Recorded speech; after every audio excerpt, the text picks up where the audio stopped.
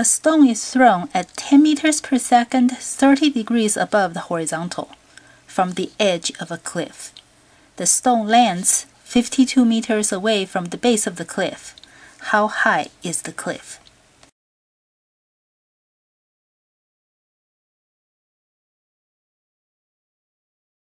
Again, we start with this chart separating the horizontal and vertical motion.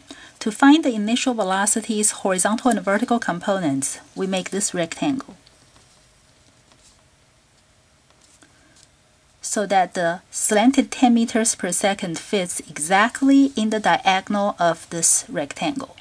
The horizontal component is the VOX, which is adjacent to the angle, so it's the adjacent side, which is the hypotenuse 10 times the cosine 30 degrees, which gives you 8.66.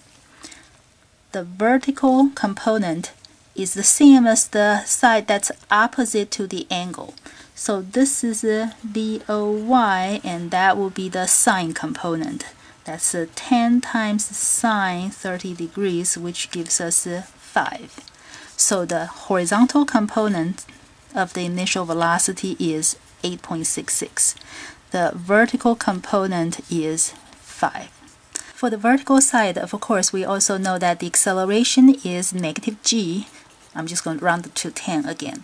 We know that the projectile lands 52 meters away from the base of the cliff. So 52 meters, that's the horizontal displacement.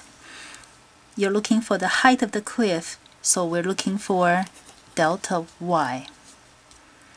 For the vertical direction, in order to find the delta y, we need to know 3 things. We know these 2, but we don't have the third thing. The only way to find the third thing to use to find delta y is to go to the horizontal side. And the only thing you can get from the other side is the time, because the 2 sides have different everything except for the time. So we will be able to find the time from the horizontal side to use for here. So let's go find the time on the horizontal side. On the horizontal side, the only equation we use is delta x equals to v times t. So delta x is 52, and velocity is 8.66.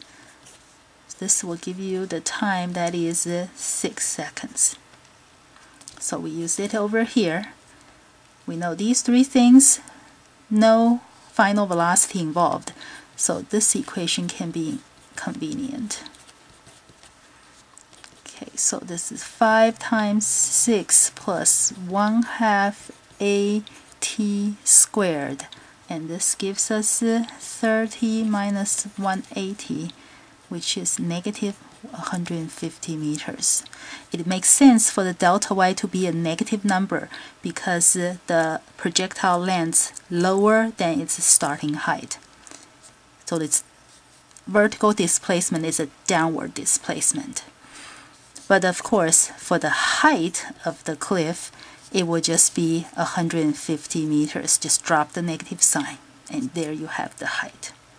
As you can see, on the vertical side, the motion is exactly the same as an object that's shot straight up with a positive 5 initial velocity. It goes up and then down. 6 seconds later, it reaches a position that is 150 meters below its starting height.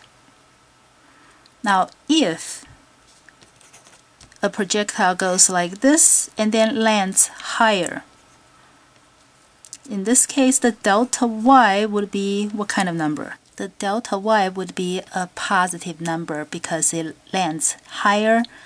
The vertical displacement is an upward vector.